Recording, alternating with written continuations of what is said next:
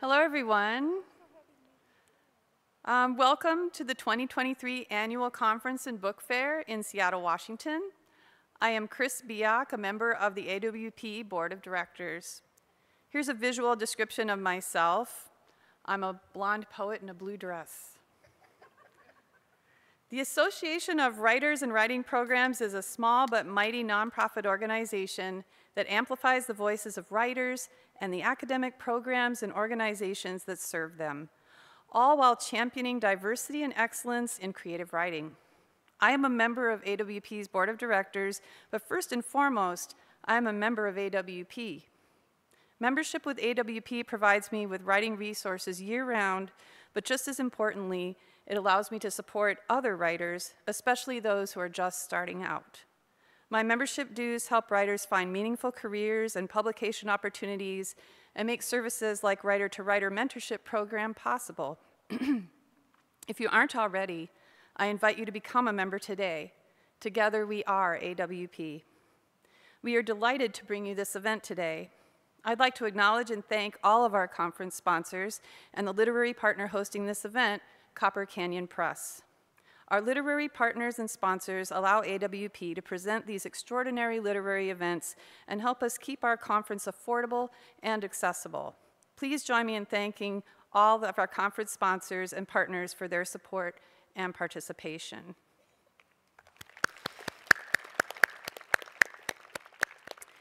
Now, before we start, I do need to do some brief housekeeping. Please silence your cell phones.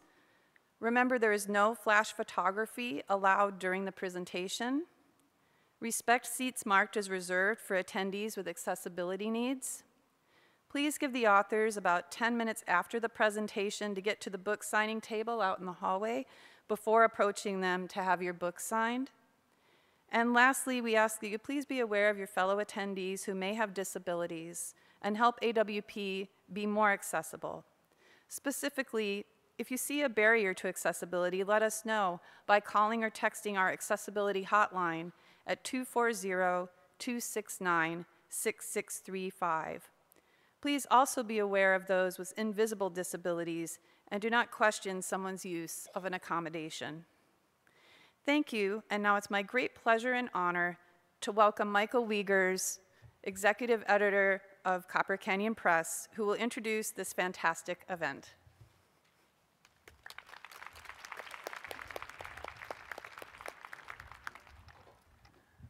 Thank you for joining us today. You know, there's so much going on around here, great panels and readings and the book fair, so we know that you can spend your time elsewhere, and we're grateful that you're here among us. Copper Canyon is launching its 50th anniversary celebrations with the publication of our book, A House Called Tomorrow, which just published last week. And over the past 5 decades, we've remained solely committed to poetry. I've been fortunate to be a part of the press for 30 of those years, and I'm really humbled by the work we've built together. And when I think of the work, the we in that, I don't mean just the incredible staff and board and volunteers and others who have made the press, but also most notably our poets, many of whom are out in the audience tonight, as well as all of you who are readers and have been a part of the press throughout the years. Really, without your participation, we wouldn't exist. As I walk around the book fair, particularly as somebody again who's been doing this for quite a while, I'm always amazed by what I encounter there. Not just running into old friends and mentors and people I've had the privilege of working with over the years, but also meeting new people, meeting poets that I've never met, but we've started working on books together. I think of a number of books that I've signed in the past year, and this is the first time that I get to meet some of the poets that are coming to the press. And it's also often the first time I get to meet poets that we will publish. You know, people who are here coming and introducing themselves to us and striking up conversations about their work. And so that I think is a really thrilling part of being here as an editor. And if you look at the title of that book, A House Called Tomorrow, that's really what we're hoping to celebrate as the press. Yes, we're looking back at a legacy that includes many people, including our original founders. I think I spotted at least one of them here this evening, or this afternoon, I guess it is. I'm still on last night, I guess. But it's so it's thrilling to be among all of the potential that's at this conference, and to be reminded this is why we do what we do. So when I try to think of our list, my hope is that it will be seen as something that's full of recognizable surprises. I believe that we make books in order to make traditions anew, extending issues of legacy of those who came before us. And I think by understanding the concerns of poets over the years, concerns that they've puzzled over before us, we not only further their investigations, but we make them our own. Again, the title of that anthology, A House Called Tomorrow, is something that is really forward-looking, not backward-looking. And yet the book itself was compiled by asking our community of poets, of readers, of donors, of board members, of interns, everybody who's touched the press over the years, to suggest a favorite poem. And so my goal in constructing that book was not to have it be Michael's history, but the history of this community that we've built together. And when I read it, I'm incredibly proud of all the people who have supported the press. And the title of the poem, I'll say, is kind of emblematic of that process. 30 years ago when I started, we began the practice of beginning and ending all of our meetings with a poem, reading a poem. And so each person was able to give voice to a poem that they loved. And it was during one of the meetings when I was gathering all the various poems that our financial manager read Alberto Rios's poem, A House Called Tomorrow. I was like, that's the title of the anthology. So it's really something that's given, it's arrived, the whole press has arrived on the voices of many others. And so I hope you'll have a look down at the book fair at the anthology and at our list, which is, I hope, again, remarkably diverse and looking both simultaneously into the future as well as to the past. Tonight we're going to start and read it. I hope that you'll get a sense of the breadth of the press by the poets who are reading with us today, and we're going to read in alphabetical order. And rather than tell you the bios that you can find easily on our website or find on Wikipedia, I just want to maybe give some personal comments about each of them. I feel incredibly connected to Ellen Bass in terms of my entry into poetry.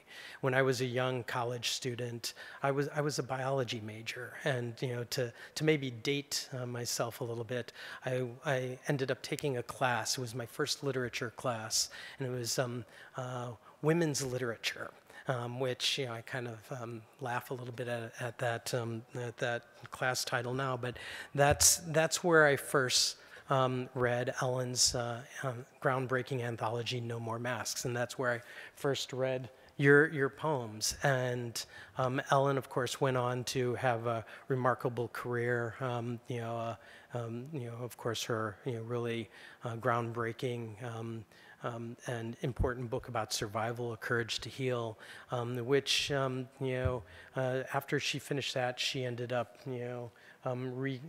returning to the world of poetry, if I can say that. And it was just thrilling. This person who I had met through her poems as a young man was suddenly coming to Copper Canyon as a poet and as one of my heroes. Ellen, please.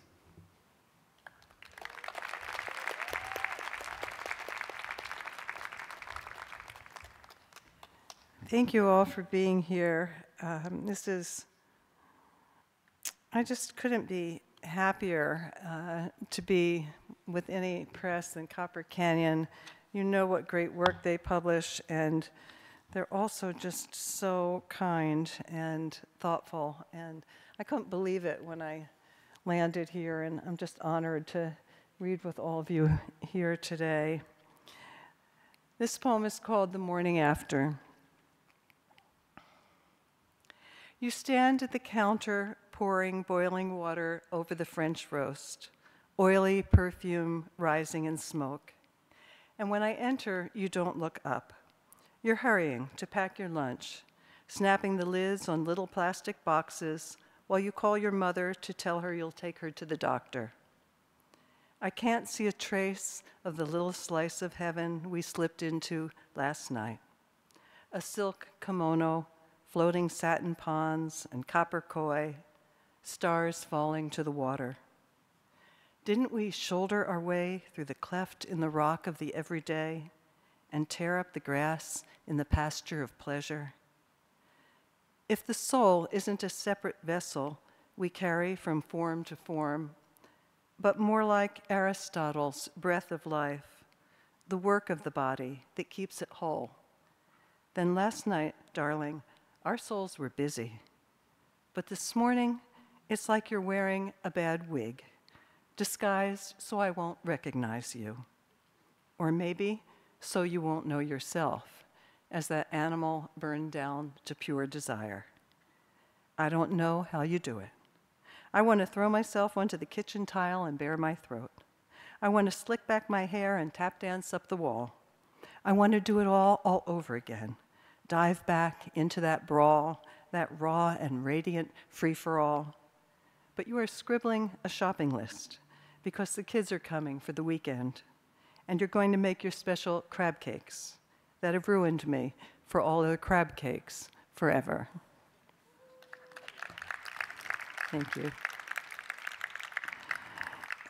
This next poem happened because my wife and I were concerned about the way that the meat that we ate was raised when it was animals, and we started investigating how to get more sustainably raised chickens, and we weren't happy with anything that we found. And finally, some young friends who were raising their own chickens asked if we wanted them to raise some for us.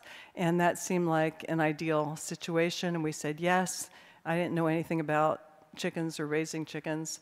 And so I was surprised 3 months later, they called up and said, it's time to slaughter the chickens, do you want to help?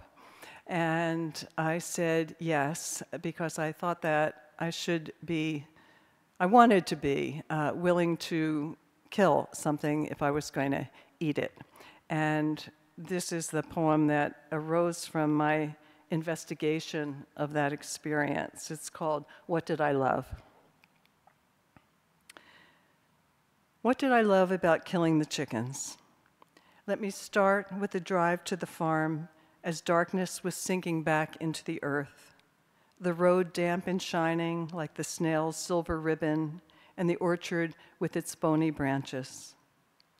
I loved the yellow rubber apron and the way Janet knotted my broken strap, and the stainless steel altars we bleached, Brian sharpening the knives, testing the edge on his thumbnail, all 88 Cornish hens huddled in their crates, wrapping my palms around their white wings, lowering them into the tapered urn.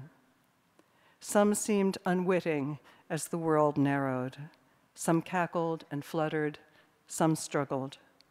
I gathered each one, tucked her bright feet, drew her head through the kill cone's sharp collar, her keratin beak and the rumpled red vascular comb that once kept her cool as she pecked in her mansion of grass. I didn't look into those stone eyes.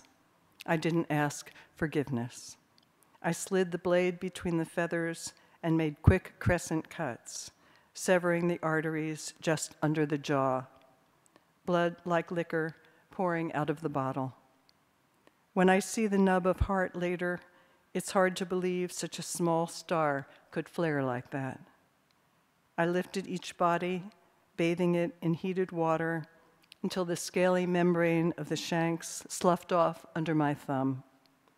And after they were tossed in the large plucking drum, I loved the newly naked birds, sundering the heads and feet neatly at the joints, a poor man's riches for golden stock, slitting a fissure, reaching into the chamber, freeing the organs, the spill of intestines, blue-tinged gizzard, the small purses of lungs, the royal hearts, easing the floppy liver carefully from the green gallbladder, its bitter bile, and the fascia unfurling like a transparent fan.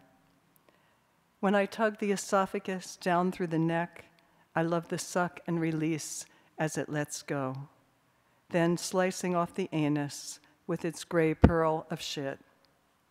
Over and over, my hands explore each cave, learning to see with my fingertips, like a traveler in a foreign country, entering church after church. In every one, the same figures of the Madonna, Christ on the cross, which I'd always thought was gore, until Marie said to her it was tender, the most tender image. Every saint and political prisoner, every jailed poet and burning monk. But though I have all the time in the world to think thoughts like this, I don't. I'm empty as I rinse each carcass, and this is what I love most. It's like when the refrigerator turns off and you hear the silence. As the sun rose higher, we shed our sweatshirts and moved the coolers into the shade. But other than that, no time passed. I didn't get hungry. I didn't want to stop. I was breathing from some bright reserve. We twisted each pullet into plastic, iced and loaded them in the cars. I loved the truth, even in just this one thing, looking straight at the terrible one-sided accord we make with the living of this world. At the end, we scoured the tables, hosed the dried blood, the stain blossoming through the water.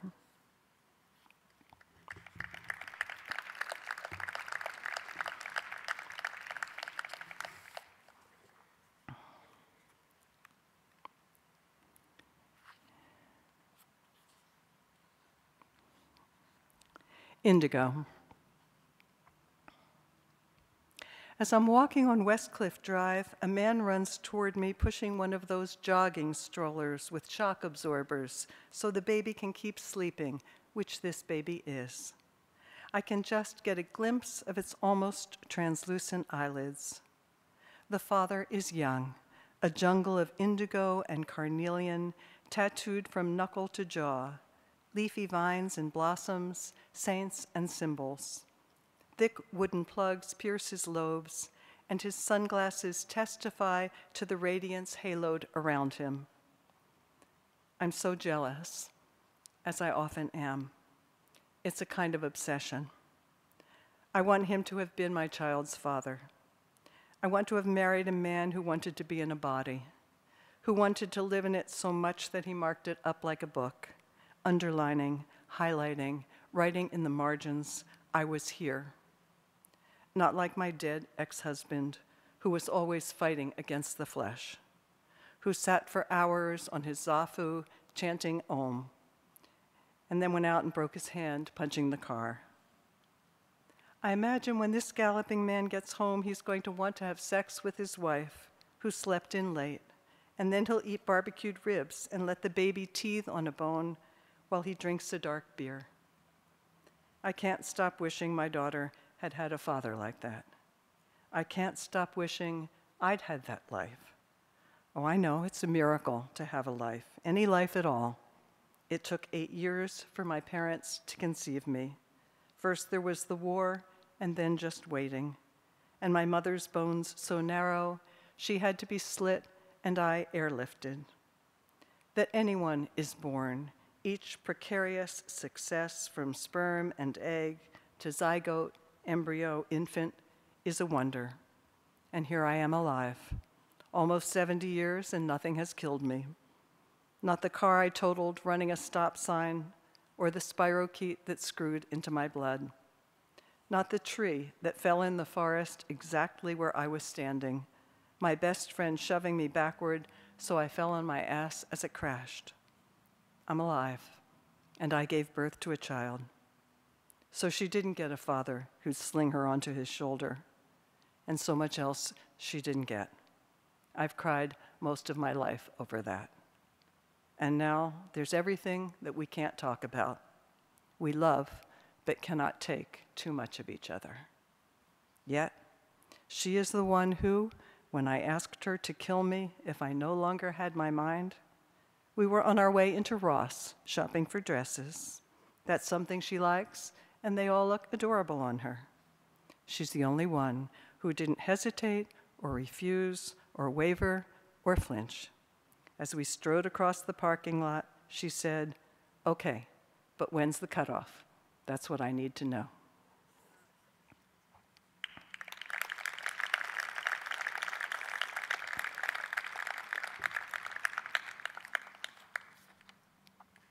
And I'll end with a newer poem, How to Apologize.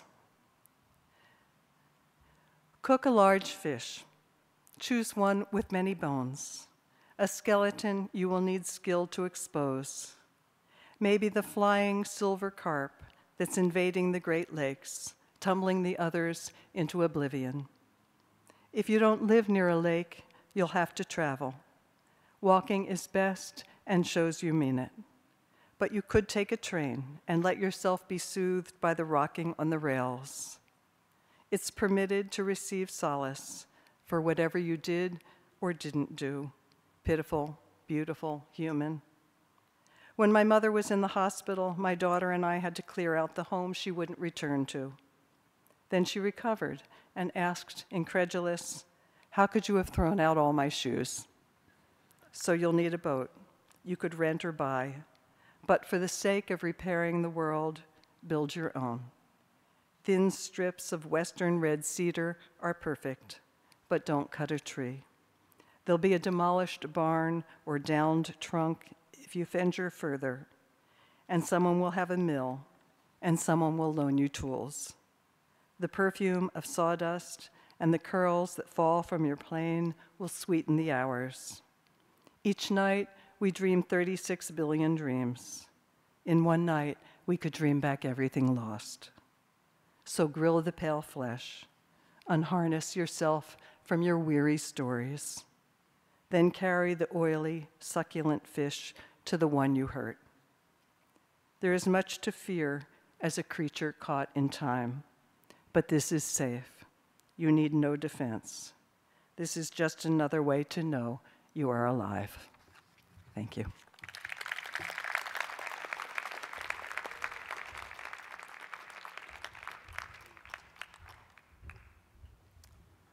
So next to read is going to be Amanda Gunn, and I just want to say about her and her work.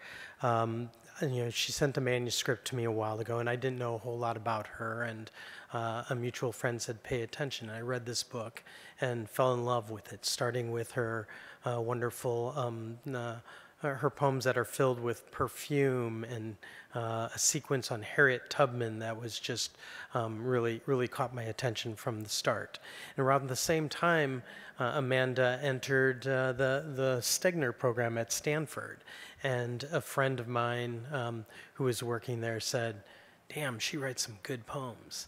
But I had never heard her read in person until yesterday, and I was just floored by your reading, and was so excited to hear you read again today. And 50 years from now, again looking toward tomorrow, 50 years from now, this room is going to be full of people looking to hear Amanda again, and all of you will be able to say, hey, way back when I saw her at the start. And so, not to put any pressure on you, but please welcome Amanda.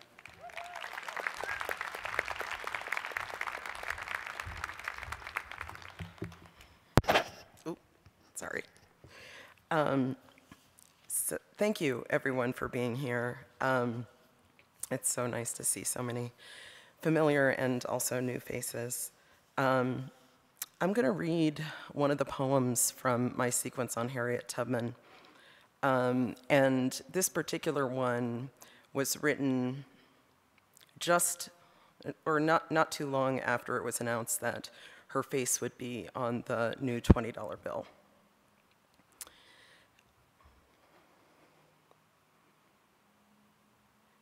"39 objects at the Smithsonian, and now your face on the dollar you dared to subvert, covertly moving in the marsh.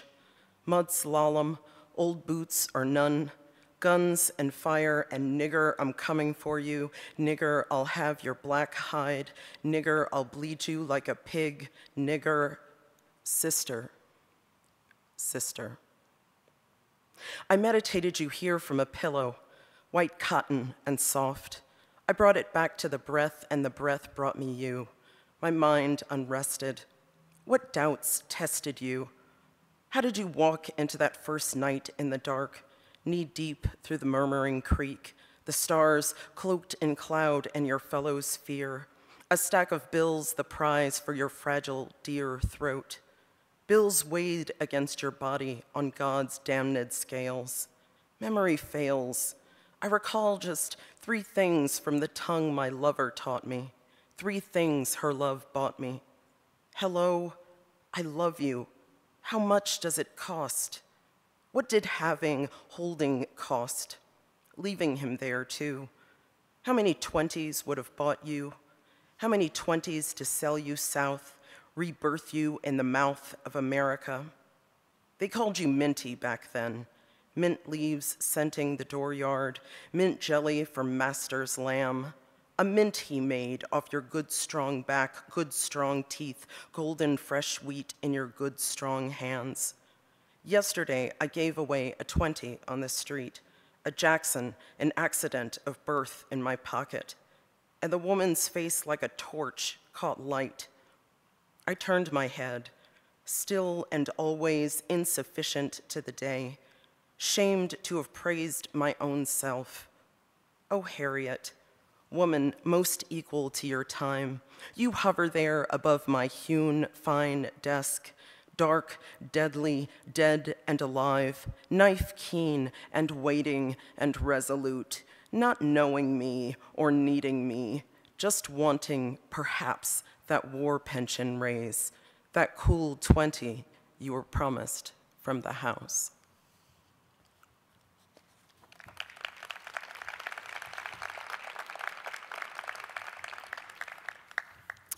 So the next poem is a poem I wrote.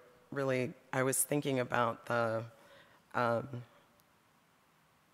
women in my family, the female elders in my family, and their legacy of food and nourishment.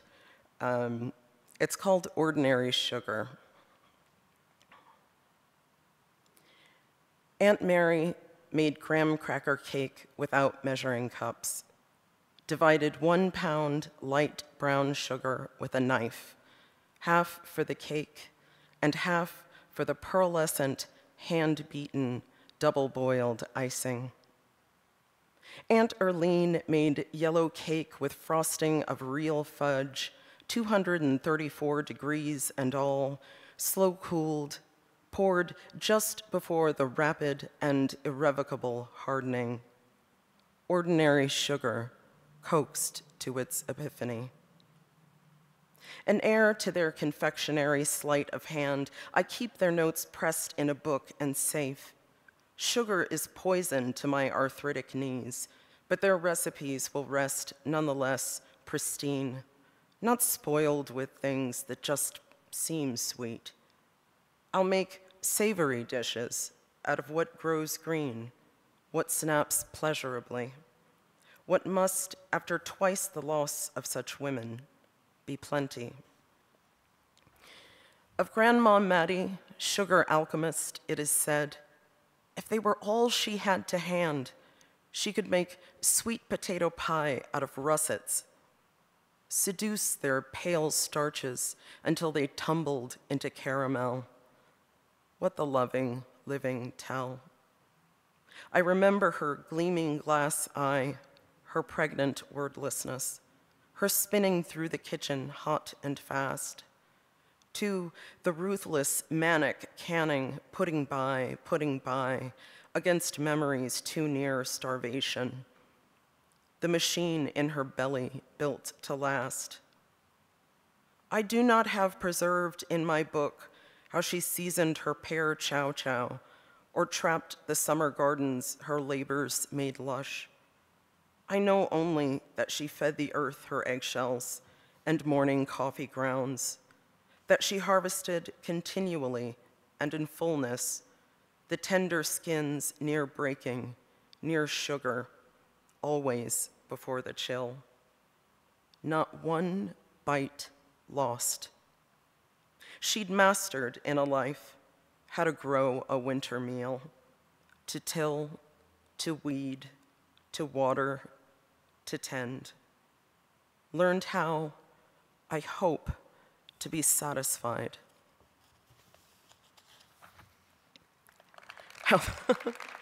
There's more.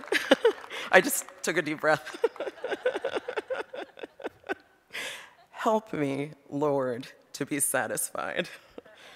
I was born impatient under a vibrating star, but my mother taught me gently, before it ached us both to stand, how to slice fat into cold flour, sprinkle ice water by tablespoons, form a perfect discus of dough without touching it, unfurl the crust from a good French pin, brush with milk, a proper flute, taught me too how to discern and sort and sugar down the fruit, and when to fill the plate and when to wait instead for the juice to come in. That's it. Okay, so the last poem I'm going to read is the final poem in the book, and it's a poem that appears after a book of sort of contemplating the possibilities of motherhood and having children and the sort of thing that happens when that becomes foreclosed through time. It's called Like This.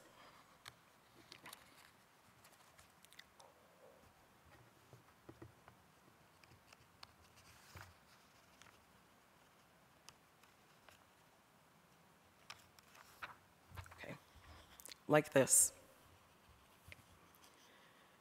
Erica says, melodies, prayers, babies. A woman who isn't asked says nothing. A woman who isn't a mother fields questions. A woman who isn't a mother owns a field. My mother holds my knee. My mother's left hand is a wooden shield. My mother tells her cousin when she's ready. A woman who waits. Erica says we give birth to different things. A woman who knows the difference says poems. A mother slices a pepper like a heart. A mother says, like this. My mother holds a braid, holds the milk, holds a chrysalis. One mother says, "You dodged a bullet." A woman who waits for a sound in her heart. A doctor says, "What saves you?" What saves my life will burst a baby's heart. A doctor says, "Choose." My mother's hand in the car hits my heart. A mother's grief arrives already swaddled. A mother with ashes for children says, "Ishtanem." The woman who birthed my mother says, "Maybe." A woman who's no longer asked says, "Nothing?"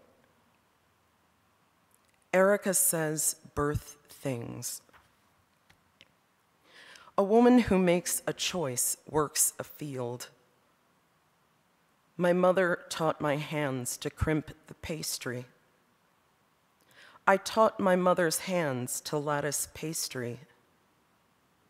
The woman who birthed my mother says prayers. My mother holds a needle, holds a feather, holds a door. When a doctor says choose, a death is meted. A poem says the same each time you meet it. A woman who doesn't choose crosses a field. Thank you.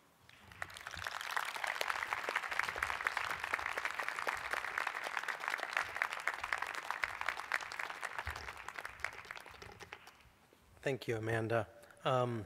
So our next reader is Bill Porter, who is known as the translator Red Pine. And Bill has been with the press for 40 years when we first published his book, The Collected Songs of Cold Mountain. And I'll just say that personally, he's been with me, every day that I leave my home. I've, since before I was at Copper Canyon Press, I was working at a sister press coffee house.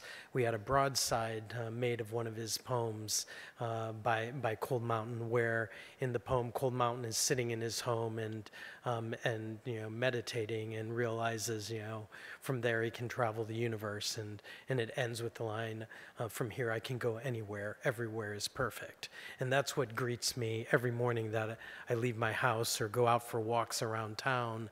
And Bill actually lives in Port Townsend, so sometimes we cross ways because he walks a good 5 miles or so along the beach every day and is religiously out in the trees and paths and streets of Port Townsend. And it's, been our pleasure in this past year to publish a retrospective of his work, The Essential Red Pine, and I hope you'll all take a chance to look at that in the book fair as well. But Bill, please.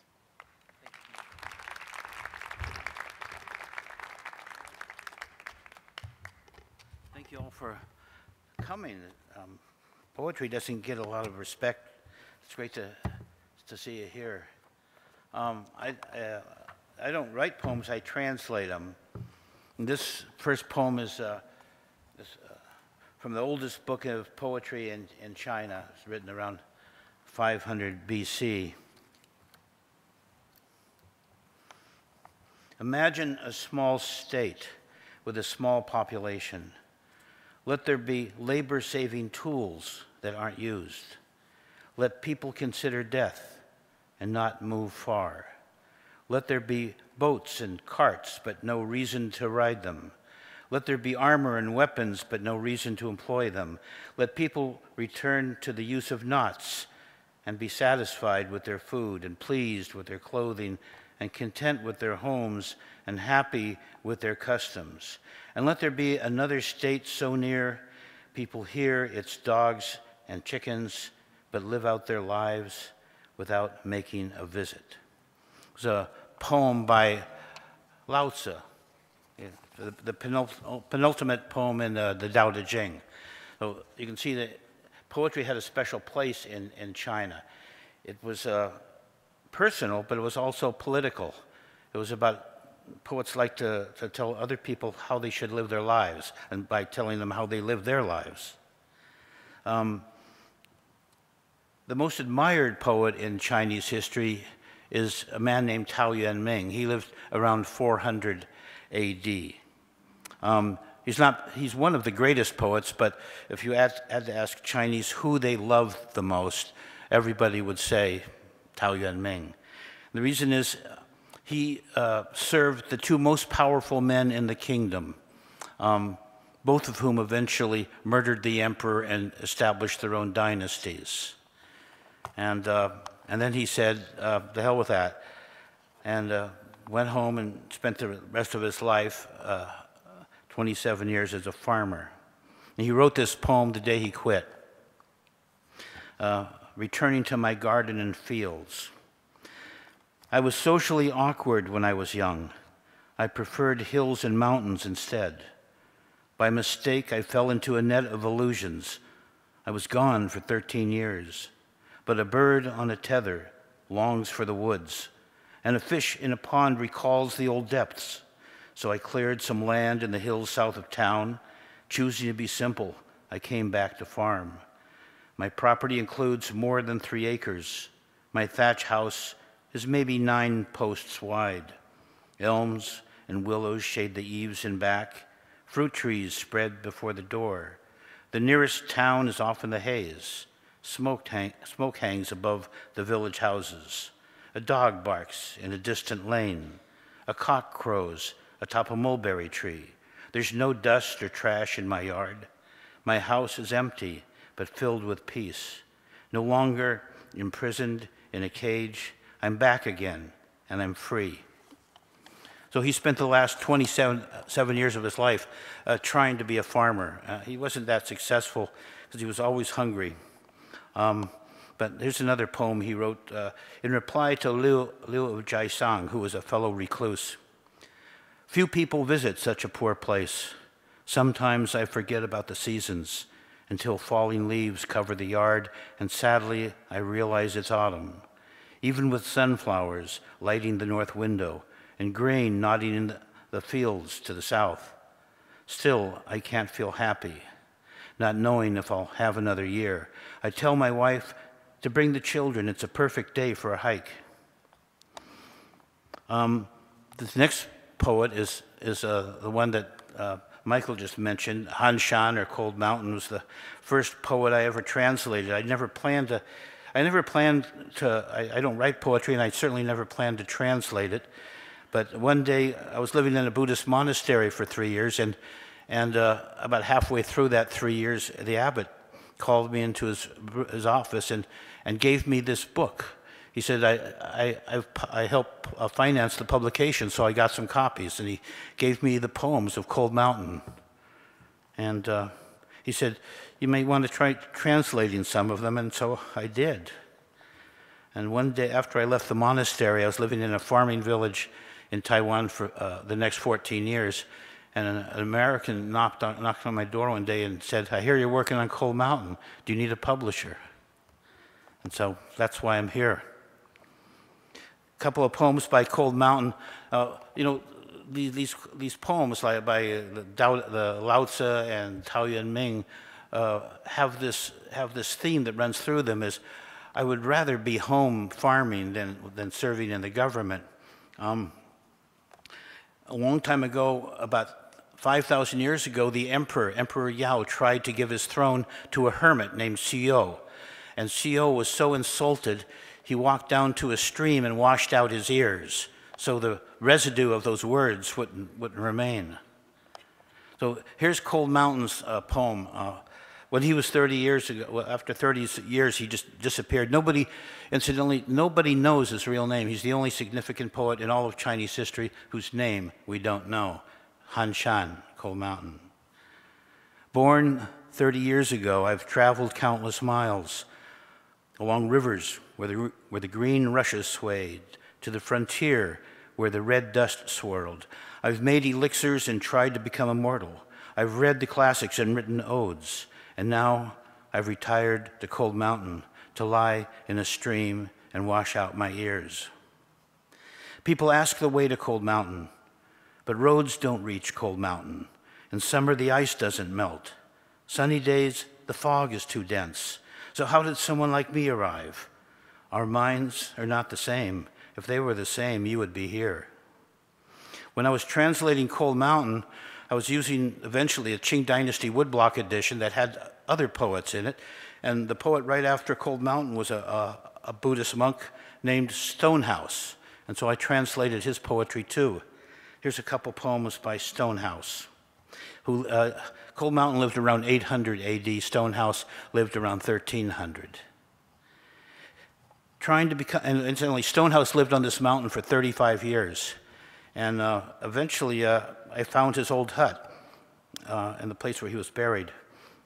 So this is some from the mountain poems of Stonehouse.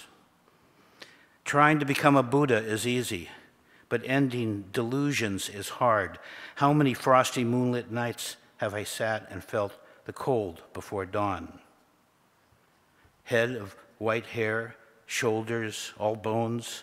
I've lived in a hut more years than I can count. My shorts have no drawstring, and my pants no legs, and half of my robe is missing. Not one care in mind all year. I find enough joy every day in my hut, and after a meal and a pot of hot tea, I sit on a rock by the pond and count fish. Those are all poems in a style that the Chinese just called shi, or a poem. Around 1200, 1300, a lot of Chinese started putting poems to songs. It was called lyric poetry. And the two most famous lyric poets were Li Qingjiao and Xin Qiji. Li Qingjiao is also the most famous woman poet in Chinese history, and here's a couple of her poems. I recall that sunset by the river pavilion, so drunk I forgot the way home. Exhilaration fading, rowing back late, losing my way in a sea of lotus flowers, struggling through, I startled a whole sandbar of egrets. And these poems are always to a certain tune. Like that poem was to the tune of Ru Meng Ling, this next one to the tune of Sheng Sheng Man. And it mentions the Paulownia tree. The Paulownia has these huge leaves, so when it rains on them, it makes a very loud song. And the Chinese say when the first Paulownia leaf falls, the rest aren't far behind. I keep searching the horizon, cold through and through, desolate and forlorn. It's so hard to feel at peace while the weather keeps changing. How can a few cups of weak wine ward off the evening chill, the geese overhead, a newly broken heart? Yet these are old friends. Piles of chrysanthemums cover the ground, flowers that withered and fell, no one can pick now. I watch from the window, hoping for nightfall, the Paulownia in another drizzling rain, drop after drop until dusk. How can the word sorrow do such a scene justice? And so the last two poems are from Xin Qiji, her male counterpart. They were both born in the capital of Shandong province, called Jinan, about 30 years apart. So here are two poems by Xin Qiji. I didn't know the taste of sadness in my youth. I loved to climb towers. And in my poems, I forced myself to speak of sadness. Knowing the taste of sadness now too well, I start to speak of it but stop. I start to speak of it but stop and say instead, what a chilly autumn day. This last poem is called New Year's Eve, and it begins with a description of fireworks. The Chinese started celebrating fireworks on New Year's about the time this poem was written, around the year 1200. And also it has a line in it that it translates simply as 100 times. But to show you the sensibility that the Chinese have and respect for poetry, they took that line, and it's the name of the most famous Chinese search engine. It's the Chinese Google is Baidu. or 100 times, and it's taken from this poem by Xin Shiji. New Year's Eve. In the east wind last night, 1,000 trees burst forth, showered down a rain of stars. Jeweled horses, carriages, and incense filled the road. The tremulous sound of a phoenix flute, the transforming glow of a jade cup. All night lanterns swayed, and she, of the moth eyebrows and flower-decked hair, whom I have searched for in crowds 100 times, as I turned my head, she was there, where the lantern light was faint. Thank you.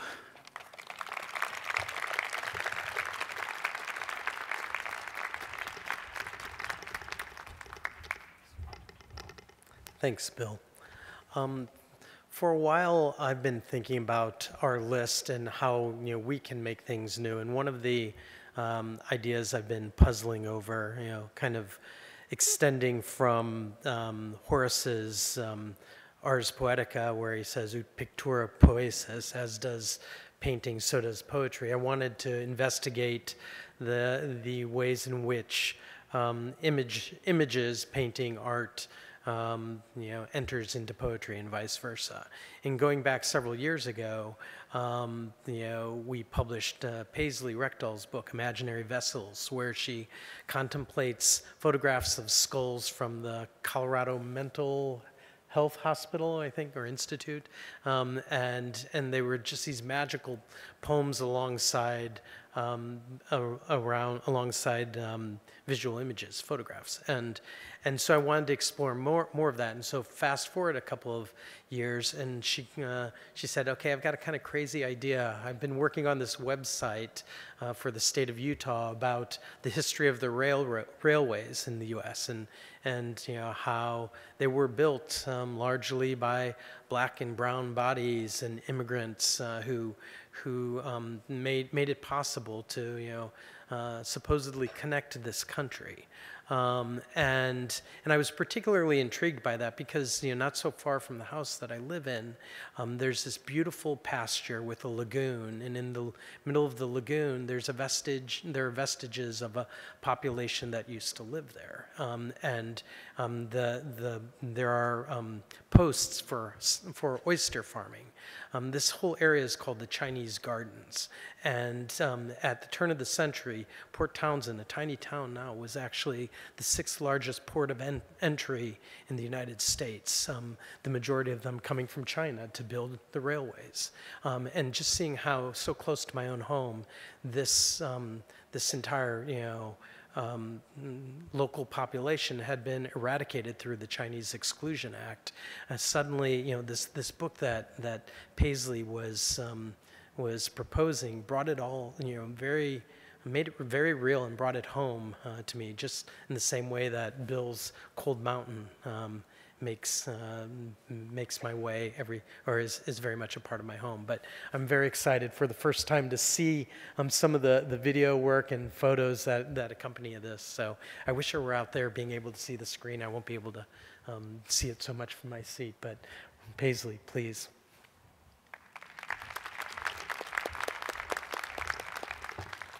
Thank you for coming. I'm going to give a poetry reading in which I do nothing.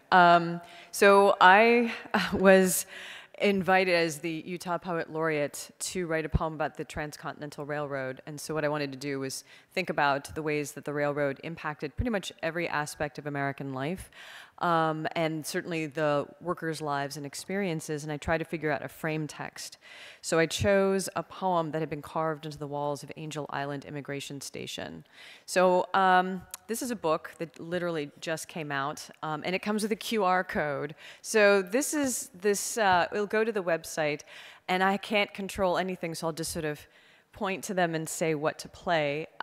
So what I'd like them to do is to first play the opening video, which gives you the Chinese poem and the famous, maybe it will come on, maybe it will not. There is a famous photograph by A.J. Russell, and it's from the website West, and no one's looking at me like they know what I'm talking about. So, no? No? That you guys don't have? Yes. Hastui edot at benanida. 聽到火車嘅聲音。 Δεν είμαστε επιβάτες στο τρένο εμείς. Το τρένο είναι επιβάτης που καβαλάει εμάς. This is the sound of a train. No podemos contar a todos los Noi non prendiamo il 聽 treno. 到火車嘅聲音。 This is the sound of a train. No viajamos en el tren. Αυτός είναι ο ήχος ενός We do τρένου. not ride on the railroad. The railroad rides on us. Mikinanesh ebikeko hajo nahasli.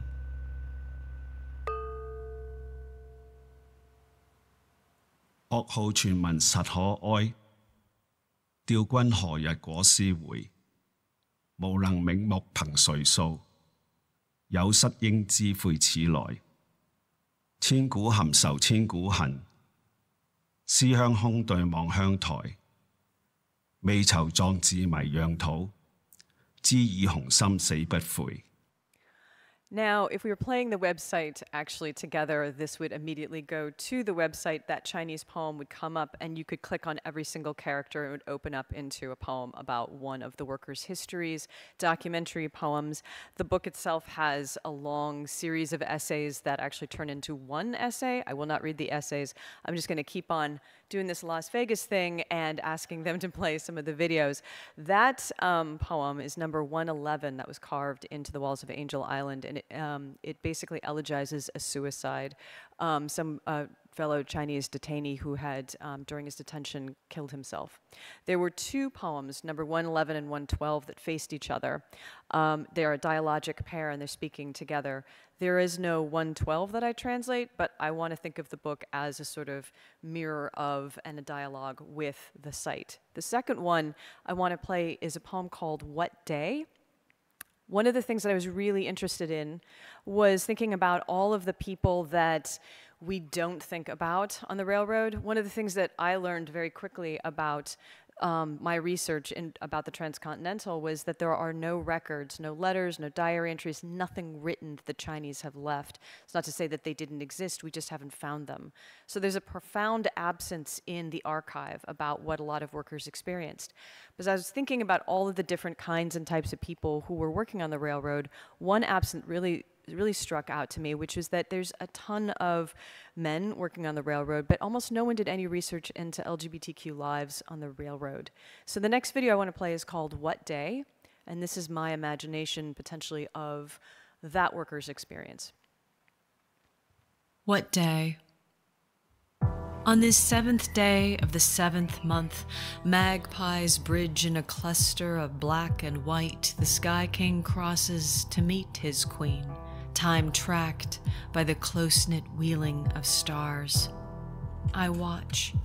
You come to me tonight, drunk on wine and cards, nails ridged black with opium to ease the pain of work. We are all men here. Anybody can be a bridge, little raven. Your eyes squeezed shut, but not from pain. We are a trestle, a grade we build together. What matter if you say you'd never choose me were there women willing in this desert? I chose. I choose the memory we share of rivers, your hair of smoke and raw, wet leather. A man in another man's hand makes himself tool or weapon, says the overseer, as if a man's use to another is only one of work. Pleasure is the only chosen future. You are the home I briefly make, the country I can return to. Here, where the moon wheels its white shoulder in the dark, and you push me to the earth, slip my whiskered tip of hair into your mouth. I just want to say I got to perform that for the Utah State Governor, and that was one of the better moments of my life. The next, he loved it too. The next video I want to play is one called Not, and this is spoken by Dennis Carney, and you'll learn quite a bit about him from the video. To a certain extent, I don't need to say anything more about it, so if you could play that, that'd be great. Thanks. Not. Dennis Carney, Speeches, 1878. I am not a railroad king, banker, professor, bummer, politician. Under their flag of slaveholder, they have rallied, and we permitted them to grow rich. They have loaded down our nation with debt. They have stolen public lands. By their unprincipled greed brought distress on millions. They, who have resources enough to feed, clothe, and shelter the entire human race, we propose now to take charge. The press will say I am a common Irishman. Good. I am a working man, too, like you, who did not come here as English, Scotch, Dutch, or Irish, not Catholic either, Protestant or infidel.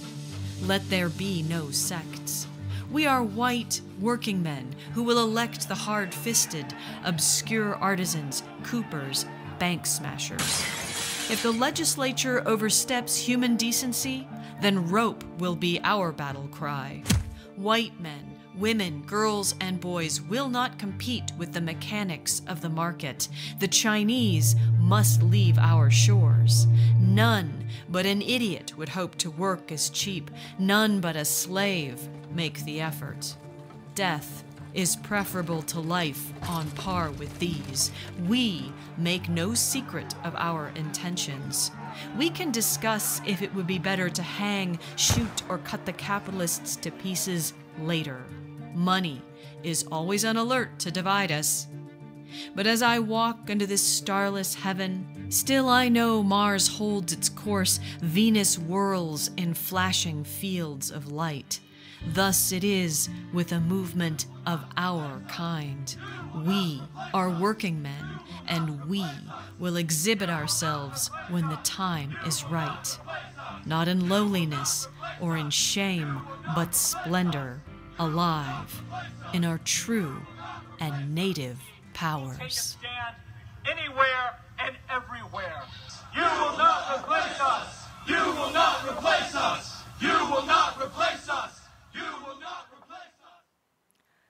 While I was working, while I was working on this book, I realized, at first I thought, well, I'm just writing about the transcontinental, I'm writing about the late 19th century, but so many things were paralleling the times that I was living in too, we were all living in. And so obviously during the building of the transcontinental, there were cholera epidemics, there were depressions, there were race riots, there were lots of questions about immigration, and there were presidential impeachments, in fact.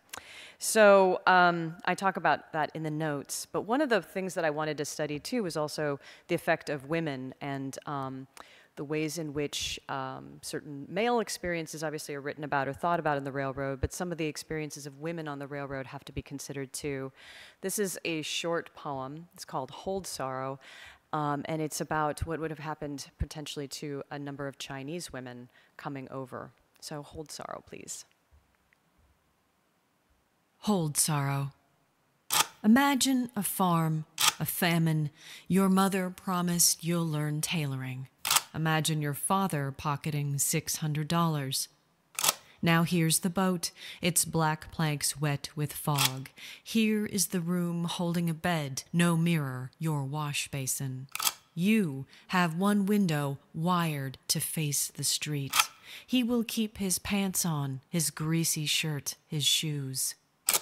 Imagine the quarter pressed after into your palm. Your street will be named for presidents you never heard of, the city's lights like strings of blood in puddles. Imagine, if you could, you'd carve your father's name on a knife tip. At night, only the train cries. Your door locks from the outside. Two last poems, and so I will actually read something so it doesn't look like I'm just sitting up here, which I totally am. So one of the things I wanted to think about were the people who were writing the rails legally still. So I ended up doing some oral history work with people who call themselves writers. We used to call them hobos.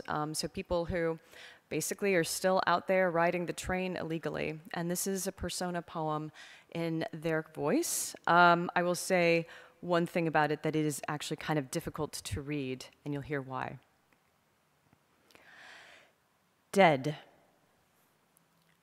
Dead is what they call a torn-up track whose living rails I jump to bed down in the wells and feel the thud hit every trestle steam at dawn like horses at the track. I trained before the fillies foundered sick. They fired the agents' vets. They fired the riders. Me, I love how in a well you thrum with sound until your bare lips start to bleed like canisters of oil I stole inside the train. You'll find a nation what it wants to eat and wear and what it likes to buy. A ring, a phone, some jeans, a Porsche. There is no reason why to jump a train except to lose the edges of yourself. The time like pacing Moxie at the track, that speed that almost tears your hands off at the wrist. She was the last to go, her tendon bowed and worthless than insurance. No one rides a race for just for pleasure. No one hops a train if they can take a plane, a car whose engine speed is gauged by horses kept alive in memory for sentiment. I guess there's ghosts of what we were and are.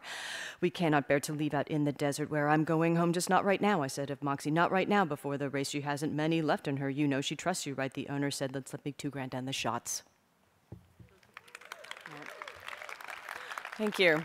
And the last poem, I wanted not to have any pictures of myself in any of the videos, but as I was working on this book and thinking about the ideas of united East and West and what the transcontinental promised to do and what it didn't do, I was thinking about, obviously, my own identity as a biracial woman who is Chinese, Norwegian, white, Asian, the idea of uniting things and then maybe these things also splitting apart at the same time they are united.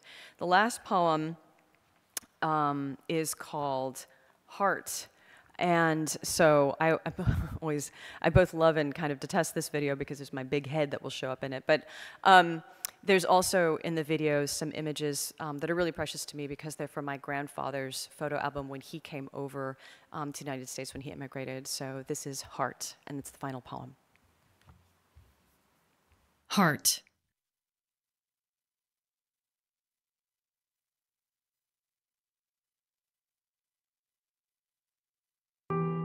I remember the boy who called me dirty, and the French women who hissed pauvre petite as I passed on the street.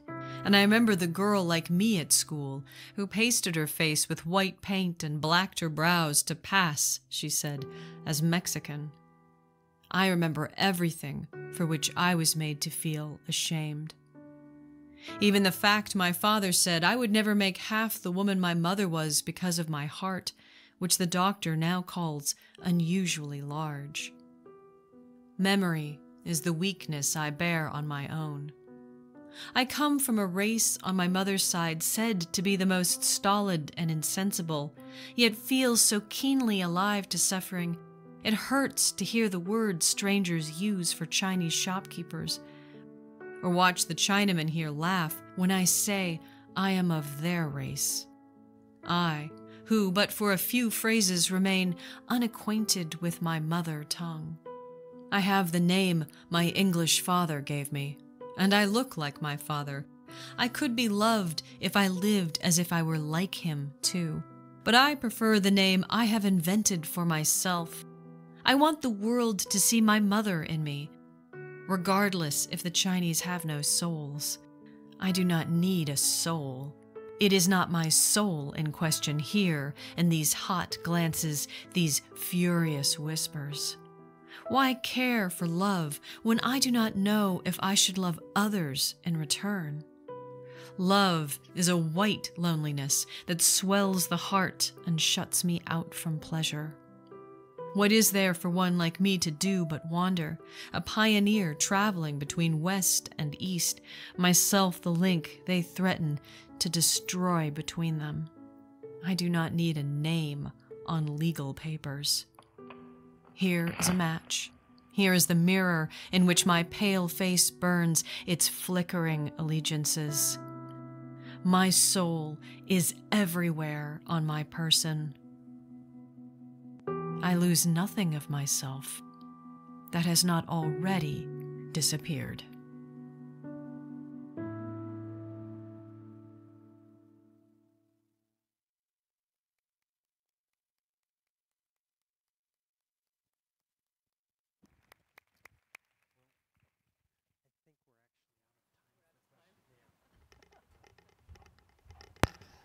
So I think we're actually out of time for the question and answers that we were going to do, but you can certainly ask the poets and translators outside as they're signing books if you have any of your own. But thank you again for all coming, and we look forward to seeing you at the rest of the conference.